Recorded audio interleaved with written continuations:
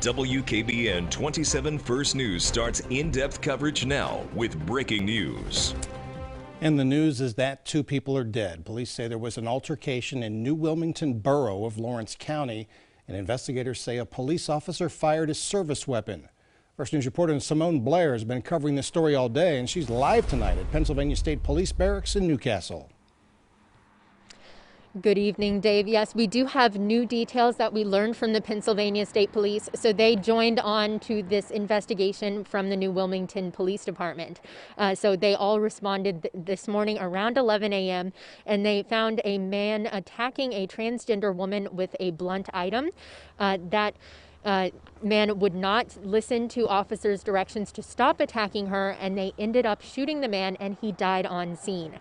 The woman was taken to St. Elizabeth's in Youngstown, and she ended up dying from her injuries at the hospital.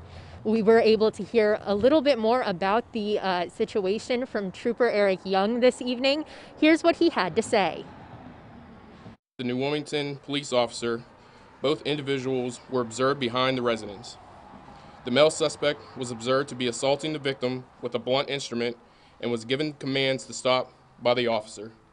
The male suspect continued to assault the victim, at which time the New Wilmington police officer discharged his service weapon, striking the suspect. There are still a lot of questions that remain about this shooting and the incident altogether. So the trooper was not able to tell us whether the woman was being stabbed or beaten by the man.